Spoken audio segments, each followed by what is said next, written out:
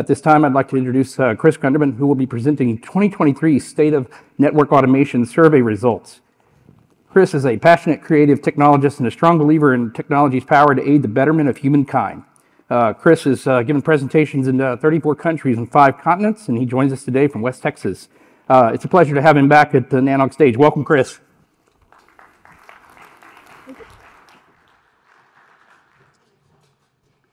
Good morning.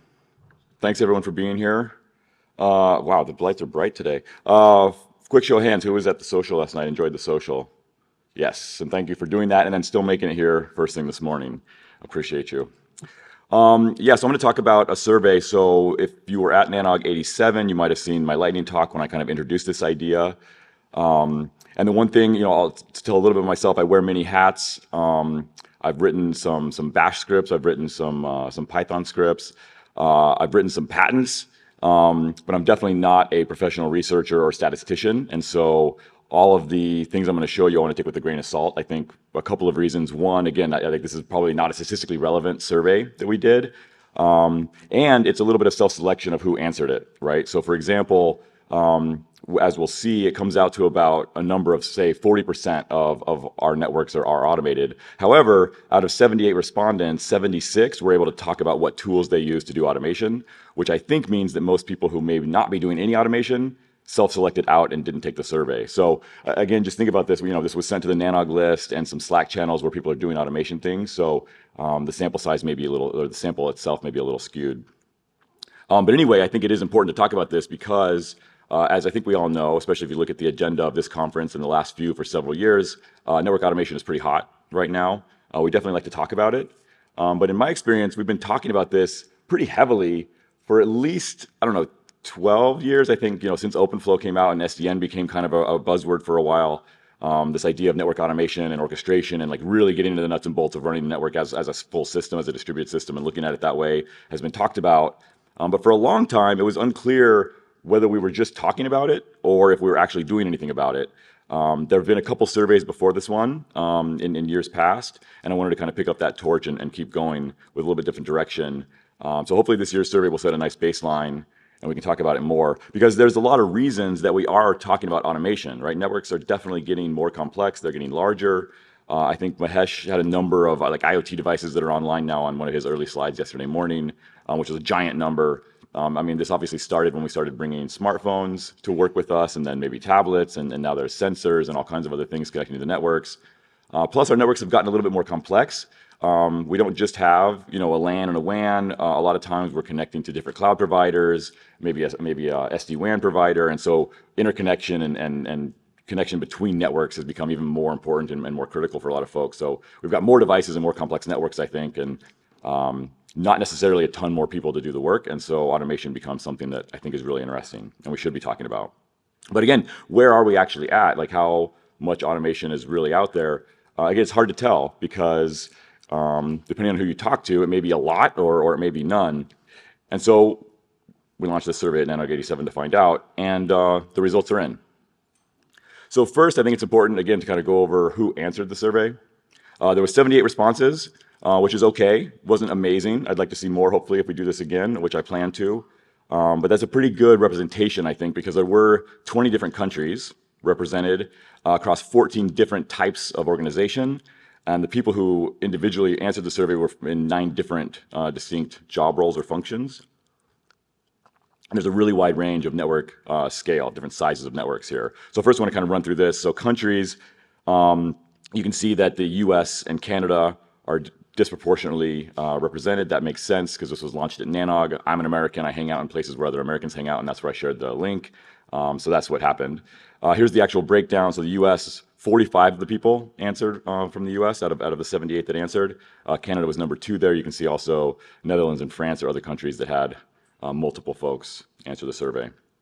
And then maybe slightly more interesting for this crowd and this survey is what types of networks do these organizations support that answered the survey. Again, it's kind of hard to tell on the graph here, so I'm going to do it in text, especially for folks in the back. ISPs is the number 1 with 23 of the responses. Enterprise IT networks were also fairly well represented, and then public cloud operators, and you can kind of see it goes down. Whether NSPs should be broken out from ISPs, we can debate for the next survey, I guess. But here's kind of a breakdown of wherever we fell. So again, a pretty good range there. And then who actually answered the survey individually, network architects or designers was the biggest one, but really close behind them was network engineers or operators. Then there's kind of the managers or directors. There are some folks who are, at least self-identifying as network automation engineers or developers, and then a little bit of executive leadership and some other folks as well. And then as far as size of networks that were represented by the survey, you can see one of the ways I tried to scope size was I asked a couple questions. One about how many IXs people connect to, which again isn't apples to apples at all, but was some kind of a benchmark of scale of network, I think, and also how many routers people had in their networks. And so if we look at this, the minimum number of IXs connected to was 0. The maximum was 60. The mean comes out to 8.7, and median is 4. So that's kind of the range there. And the number of routers, the minimum was a network with 2 routers. The maximum someone claimed to have was 30,000. That makes the mean almost 2,000, but the median's 93. So again, a pretty wide range, obviously skewed towards the lower side of those numbers. All right, but what did we actually say, right? So that's who answered the survey, but what did they actually say? I think this is kind of the big headline slide. So we asked people, thinking of the entire network lifecycle from design through deployment and provisioning and on to maintenance and troubleshooting, how much of the network is automated today? And so this isn't like how many, if you count up 100 networks, how many of them are automated. It's within your own network, how much of it is automated. So, maybe nice to see only 2 responses said 0%. But we also see, 0 answers for 90 or 100%, which I think is reasonable. It'd be really hard to be at that point. I think it's a high bar. The way this kind of shakes out in the middle here is through these numbers. So 0 to 20% was the biggest group with 24 respondents. And you can see kind of evenly through that, 30 to 40, 50 to 60, 70 to 80, and then with none in the 90 to 100 range. So because we asked, so 50% was an answer, so I counted 50% in both the 50% and below and the 50% and above, but it definitely breaks out as most folks are below. And then again, if we look at the mean and median, it's right around 40%. So again, this isn't, 40 out of 100 networks are automated, it's that, 40 tasks within everyone's network are automated, is kind of the answer we're getting here. And if that's how much is being automated, what is being automated, I realize this is also an eye chart, so I'll jump here. The numbers are kind of weird, it's not actual math. The question was, are these things fully automated in your network, or are they partially automated in your network? So device deployment, 26 respondents said it was fully automated, and 32% said they had done some automation on that, right? So the total answer is 58. Whether or not those numbers overlap, I don't know, so that's why it's not actual math, because the same person could have said the same thing twice. They could have said fully and partially. That wasn't stopped on the survey. I don't know if they would have or not, but so I don't know that those numbers add up. But this is kind of how it breaks down. So device deployment was number 1, service provisioning number 2, firmware and software upgrades number 3, and you can kind of see how it goes on down to network design being the bottom one there, which makes sense, right? I mean, it's fairly hard to automate actual network design, although there's some ways to do traffic engineering and things like that. Excuse me. And then how are we actually doing the automation? You'll see there's kind of an artifact here because we had to change some things in the survey partway through. So open source applications with paid support ends up twice, so we have to add those up. And again, just to make it easy to look at, 69 out of the 78, so about 89% of folks said they're using homebrew, they're writing their own scripts, they're doing something themselves in-house, figuring it out, developing their own code. 78% of respondents said they're using some kind of open source software without any paid support. About 31% of folks who responded said they're using a commercial application. And then 17% said they're using an open source software with paid support. And then this might be interesting, maybe not, maybe folks who are working on this already know this, but how is it being automated? So we first asked, what languages are you using? Out of 76 people who answered this question, so 2 people didn't answer, out of the people who answered the whole survey, 73% said they're using Python. That's obviously by far the winner here, so that's what's being used most by folks. And you can see shell scripts is kind of number 2, and Perl is right there with them, and some other languages. So everything that came up at least twice is on the right-hand side there. And then there's some other things that came in and that were answered. They were just, at least one person said they were using JSON, which probably isn't actually a language, but I understand why that got answered there. Rock is, and is actually pretty powerful. That's fun. Also, then we asked about the open source softwares that they're using. So Ansible was the big winner here. So again, on this question, out of the 78 people who answered the entire survey, only 60 people answered this question. And of them, 36% said they're using Ansible. So not quite as big of a winner as Python, if we want to call them winners, but definitely pretty widespread. And you can see how it goes down from here. Netbox and Notabot as the sources of truth. Makes sense in there. Norner and Napalm, and kind of goes down. And this kind of breaks out. So this one, I listed everything that on the slide that got mentioned at least twice, because there was a bunch of things that got mentioned once that aren't on here, but I plan on putting a report together that'll have all the results in it to show that as well. And then we also asked about commercial software, so I figured I'd put this up here as well. This was a place that only, out of 78 people who answered the entire survey, only 28 people answered this question, and of them, Cisco NSO was the biggest commercial software that people are using, but that's 7 out of 78 responses. So these are pretty low. There were 19 other tools that were mentioned once. These are the ones that were mentioned twice. So much lower there. So kind of, I think I have another slide on that further up. We'll kind of look at a breakdown of those things. So that's kind of a snapshot, at least of what you're telling yourselves. We're talking to ourselves here about how we're using automation tools in the network. I think in some of the other answers, there's some maybe some answers into how we can get more adoption. Maybe there's some clues here. I don't know. So one thing we did is we asked about spending. This is definitely not an apples to apples comparison at all. But we asked about how much people are spending per month on interconnection costs versus how much they're spending on automation costs, automation software and tooling. Just as a random comparison. What's interesting is they're almost kind of the inverse of each other. So about 55% of the folks who answered the survey said they're spending less than $1,000 a month on automation tooling, whereas about that same number said they're spending over $10,000 a month on interconnection tooling. Again, I don't know exactly what that means. It's not a great comparison, but just as far as like where people are spending money. And then, of course, a third of the people who answered the survey decided not to talk about the money piece, which is totally fine. But it also means that we don't have full data for what's going on in the money side of things. But definitely, I think, an interesting data point. When you look at staffing, it lines up much more evenly. You can kind of even see it on the colors of the graph here, but easier to see here.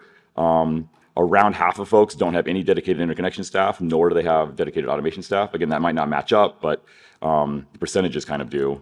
And then all the way through, whether it's one person on that team, 2 people, 3 to 5, or over 5, it's fairly equivalent as far as how people are staffing for interconnection versus automation. Again, totally unrelated, but just a reference point to see where folks are spending money and putting time and effort into things. Here's one that I found really, really interesting. And again, this is the eye chart, but we'll go into this and look at this. So we asked another question, right? So the first one of the questions was, what is fully automated in your network? And then another question was, what's partially automated in your network? And then the final question was, what should be automated in your network? And there's some interesting answers here of like what people think should be automated, but I think what's more interesting to me is that none of these are 100%, which means that maybe people misunderstood the question, or maybe I wrote the question badly, but it's interesting to me that out of 78 people, there's not any one thing that all of them agreed should be automated. Now, maybe they're answering the question differently than I meant it. Maybe they're saying, oh, I already automated that, so it doesn't need to be, so it shouldn't. I don't know. Or maybe 40% of people really don't think the service provisioning should ever be automated. I don't know. I'd love to know. If you answered no to these things, I'd like to understand why. It'd be great to have a conversation either here at the mic or later, because this is one that confuses me. I thought these numbers would be higher on the should it be automated side. Another thing that showed up was a potential skills gap. Again, maybe not a surprise, but I asked, do you consider yourself a networking expert? Pretty solid majority said yes, which makes sense. Again, the survey went out to the NANOG mailing list and some other places where folks like yourselves hang out. We asked, do you consider yourself an interconnection expert? Again, it's definitely the majority said yes. And then we asked, do you consider yourself an automation expert? And it flips pretty quickly. So we look at these numbers kind of broken out. Again, the actual stats themselves probably aren't very significant, but I think order of magnitude makes sense here. 65% said, yes, I'm a networking expert. 58% said, yes, I'm an interconnection expert, but only 27% said, yes, I'm an automation expert, of the same group of people who answered these questions, which means about 73% of us, at least according to this survey, are uncertain of our automation skills, which may be a driving force behind some things not being as automated as we may want them to be.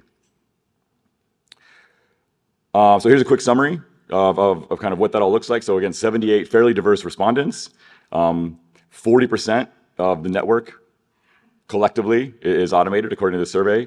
About 90% of the people who answered are doing some kind of home brewing, and 80% are using some kind of open source software, with less than 31% actually using a commercial tool to do their automation. Of those people who are home brewing, 94% are using Python, and then of everybody who answered, at least 46% are using Ansible. And I say at least because, again, the way the questions were worded may have been a little bit confusing. I think some people answered Ansible as a programming language that they were using, and some people answered it as an open source tool they were using, and some people answered as a commercial tool they were using, because it happens to fit into several categories. And I'm not sure if it was the same person who answered all three of those ways, or if it's different people. So it's at least 46% are using Ansible, and it could be a little bit higher than that. 55% of organizations out there don't have any dedicated automation staff, and 73% of the respondents are uncertain of their automation skills. So that's kind of a quick summary there. And as far as what's next, I'd like to do this again. I hope that the 78 responses here gives us kind of a baseline, and we can ask the same questions and maybe add some questions, maybe tweak some questions, and then start to show trends over time, which I think will be even more interesting. So I would love feedback on the survey itself. What could be better? If you did answer it and didn't say that everything should be automated, I'd love to hear why. And if you didn't answer it, maybe what stopped you, if there was a reason not to, or maybe you just didn't hear about it, or any questions about the results at all. I'd like to take those.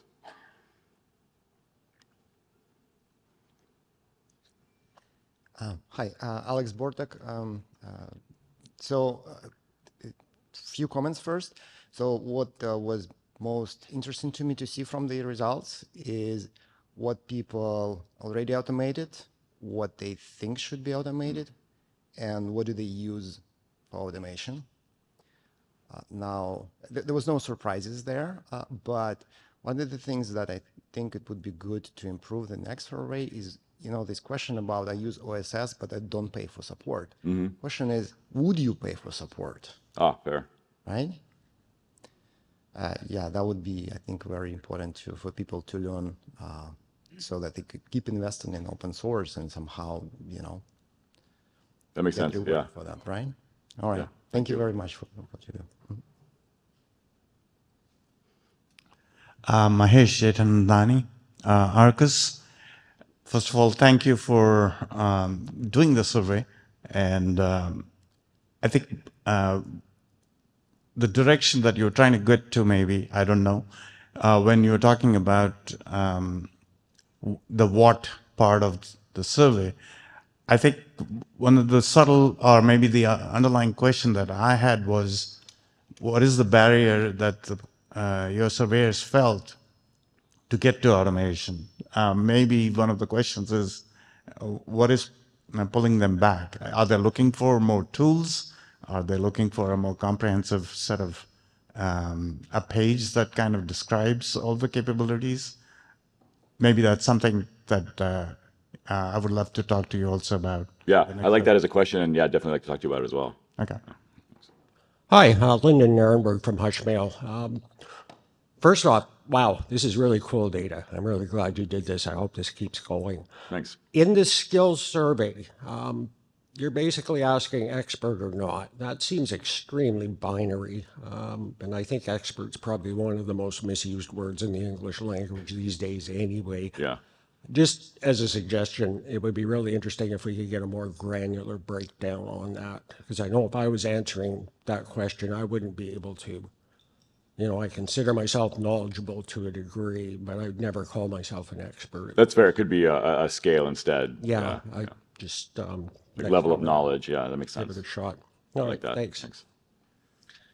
Hi, this is Isa from T-Mobile. And the question I have for you, do you believe what devices you are using in your infrastructure can impact your ability to automate? Like, from your experience, are you more successful in automating Juniper over Cisco or routers over firewalls?